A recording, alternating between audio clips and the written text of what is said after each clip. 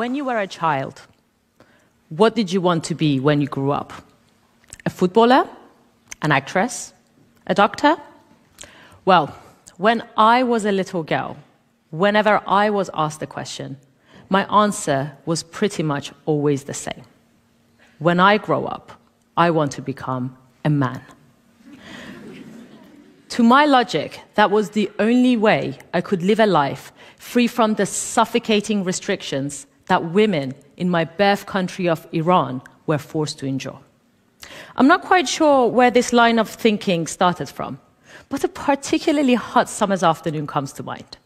I was 9 years old, and along with my family, as we did on every summer holiday, we had traveled to the north of Iran, to a little seaside village called Chamkhale. For as long as I remember, some of my best childhood memories are of me swimming in the Caspian Sea, paddling in its waves, and making sandcastles on its gorgeous beaches. All of those lovely memories, though, were about to be rewritten. In the Islamic Republic of Iran, when a girl turns 9 years old, she has legally entered womanhood.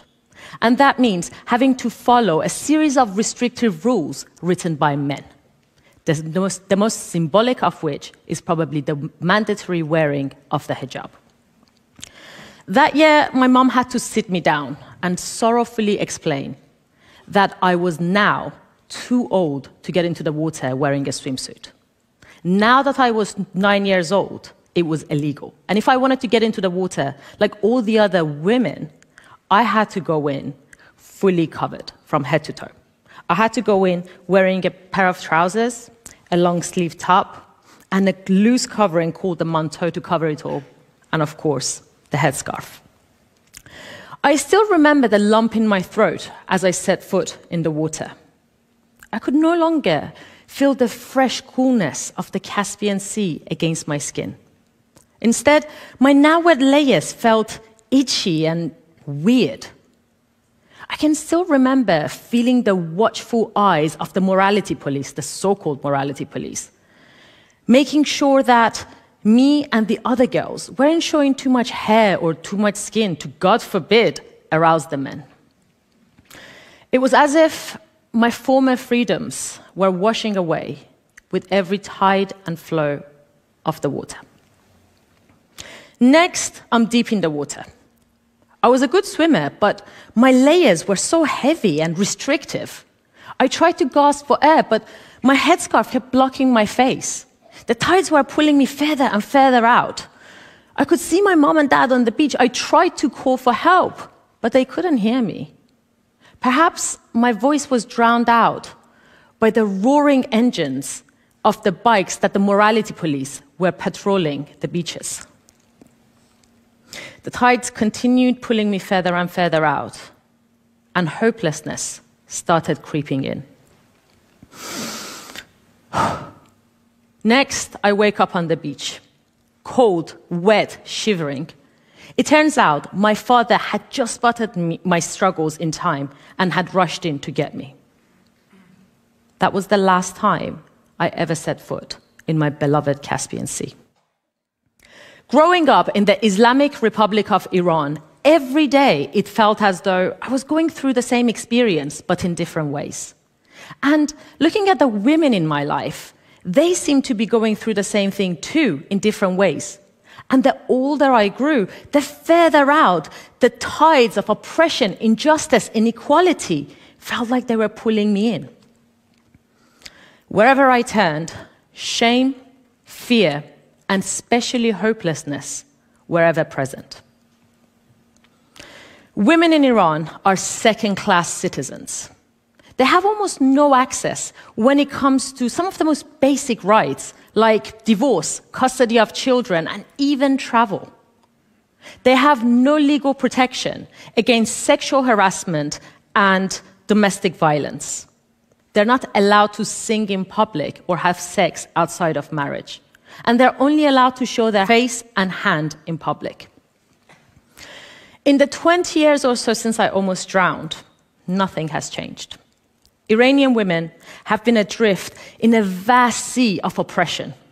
Their only way out for those who could is to leave themselves at the mercy of people smugglers, set out on dangerous journeys in hope of finding safety in a land far away. That's what happened to me. Age 12, along with my mom and my baby sister, we escaped Iran.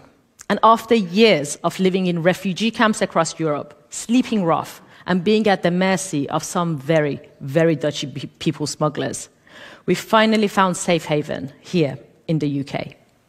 For my friends and family who stayed behind, there was little hope for change. And so, when in September last year, 22-year-old Mahsa Jina Amini stepped out of the metro onto the bustling streets of Tehran, there was little reason to expect a change to the status quo.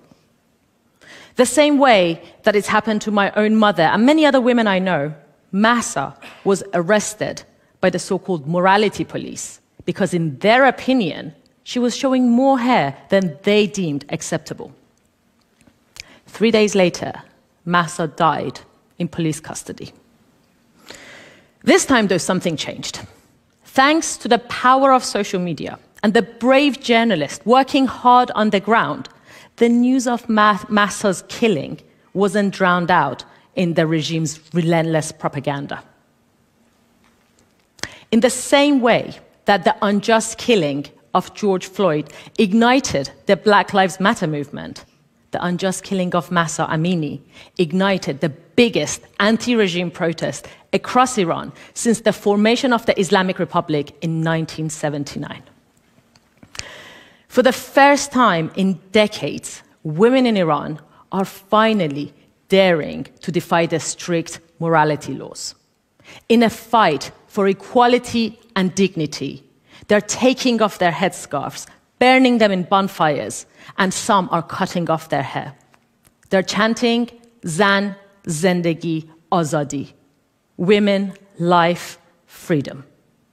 Furious crowds are calling for democracy, for freedom of speech, for freedom of expression, whilst many others are calling for the fall of the supreme leader, Ali Khamenei. Khamenei is Iran's spiritual leader and has the final say over all government matters. For the first time in a very, very long time, there seems to be hope in the air. Hope that perhaps change in Iran is possible. And that's exactly why the crackdown has been so brutal and deadly. These are the faces of the protesters who fought for freedom, but will not live to see it.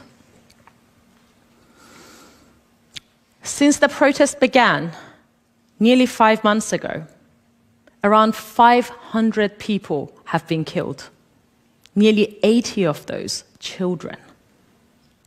Around 18,000 protesters have been arrested, and there are reports of psychological, physical, and sexual torture in prisons. There has been a series of hasty trials, forced confessions, and public executions of the protesters. The authoritarian regime of Iran is clearly desperate to kill any and all hope, because they know that for as long as we remain hopeless, we'll resign to their oppression and injustice. But as history has shown over and over again, the light of hope emerges from the depth of darkness. Hope is angry, it's defiant. Hope is dangerous.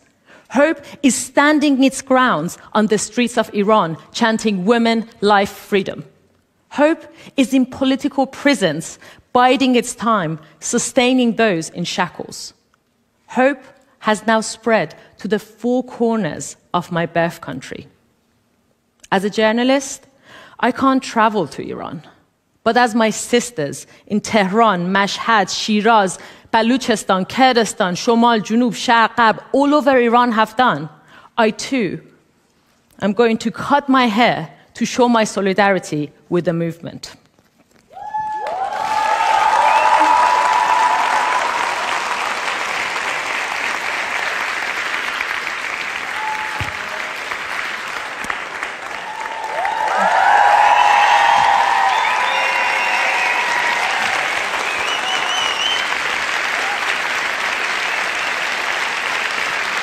Thank you.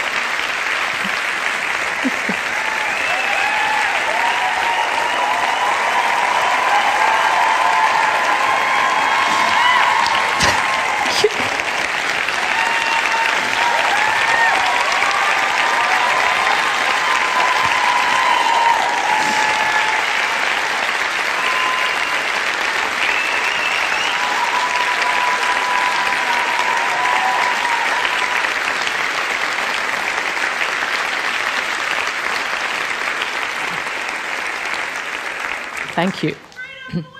Yes. This hair, for too long, has been intertwined with religion and politics. But I say with my sisters in Iran, no more. And I say with them, women, to reclaim our rights. Life for the lives unjustly taken.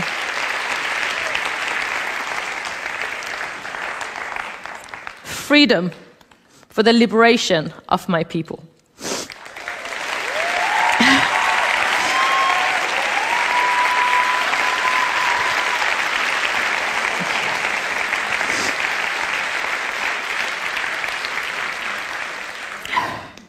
I stand here with my hair in my hand in hope of a future where no little girl has to wish she were a man because she's terrified that she might drown every day.